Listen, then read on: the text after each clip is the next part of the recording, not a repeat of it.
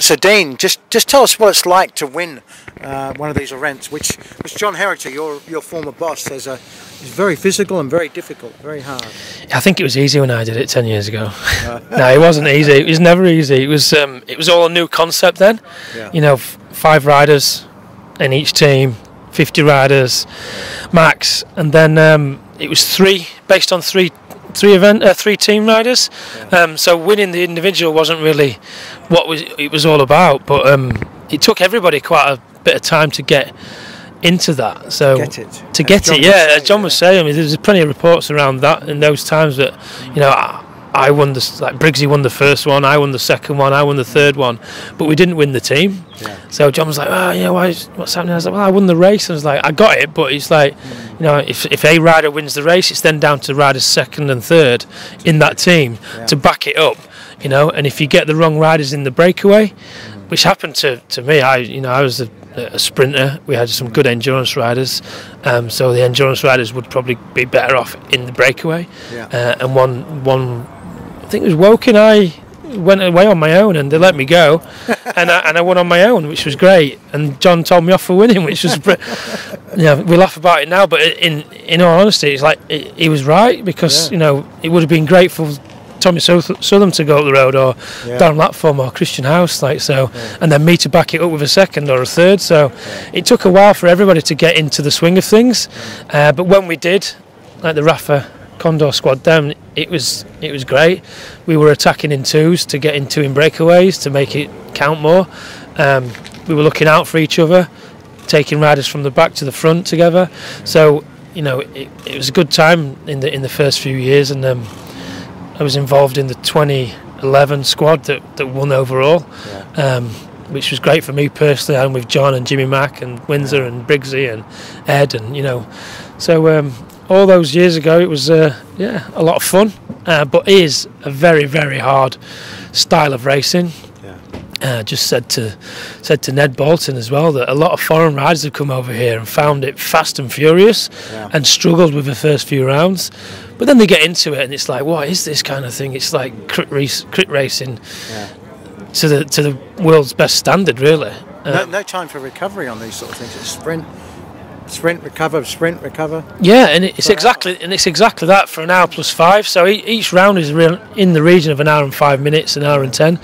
So it's exactly that. It's sprinting in and out of corners, and then if you want to go for the sprints, that's every 15 minutes, and then if you want to go over the finish, it's after an hour and 5. So you've got to think about how you deliver your effort. But what I used to think about is, how do I train for these efforts? The only way of training for these efforts is by doing continuous, repetitive sprint efforts and big power efforts and things like that. So it's very different to the road. Absolutely, 100%. Very, very different to the road. And I think in the very first year, it was 5 weeks, road racing Premier calendars in between. There's a lot of riders that were nailed after like 3-4 weeks, because they're doing 90-mile road races in between two Tour Series Tuesday, Thursday. So it took a lot of planning on everybody's front. With British Cycling with calendar planning, but it's a bit different now. It's squeezed into 3 weeks kind of thing for the lads. So very tactical, because riders can actually get away and win, and it's not an easy win, but tactically, that they can be let go because they're not a threat.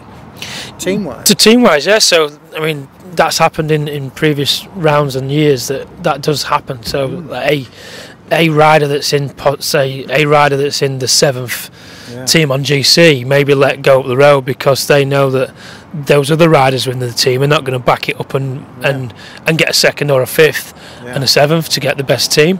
If there's only 3 riders left in the team, or 4 riders, then that rider has the chance to win individual, which still gets publicity for the team, for the rider.